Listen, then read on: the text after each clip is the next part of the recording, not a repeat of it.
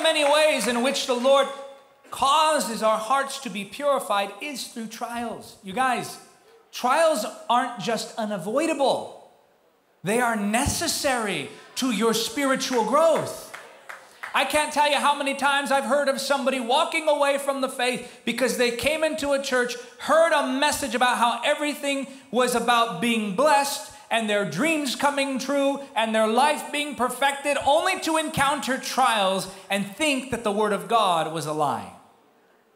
James chapter 1. I'm going to read verses 2 through 4. James 1, I'm going to read verses 2 through 4. It says this: Dear brothers and sisters, when, not if, when troubles of any kind come your way, consider it an opportunity for great joy. I have trouble with that, I'll admit it.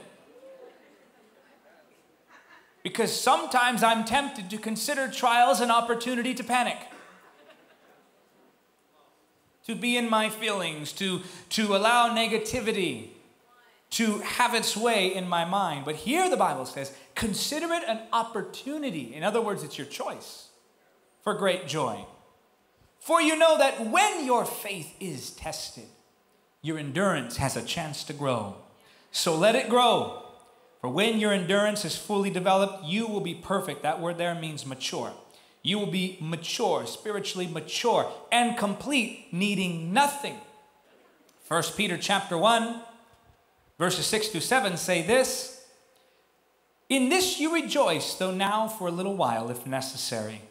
You have been grieved by various trials, so that the tested genuineness of your faith, more precious than gold that perishes, though it is tested by fire, may be found to result in praise and glory and honor at the revelation of Jesus Christ. Trials refine your faith like fire refines gold.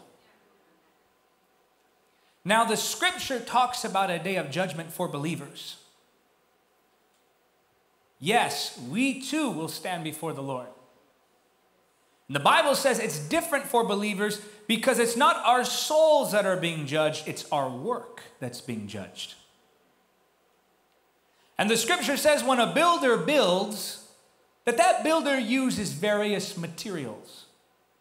But on that day, when you stand before him, he will judge your work by fire. And whatever is not consumed by fire and remains will count toward your heavenly reward.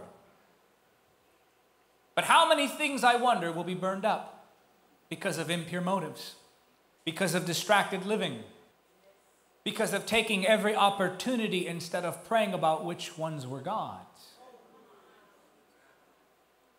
I'm not driven by opportunity. I'm driven by the voice of the Holy Ghost. And some of us have to realize that our works too will be tested. And then the Bible says that you will make it into heaven, but as one who escaped through a wall of fire. Just barely. You'll go into heaven smelling like smoke. But the work will all be burned up. The truth of the matter.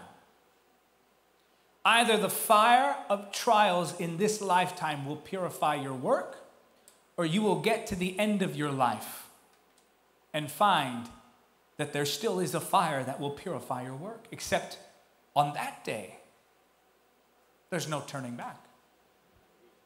What you do, who you are, the genuineness of your faith will be tested by fire, whether on this side of eternity or in the next.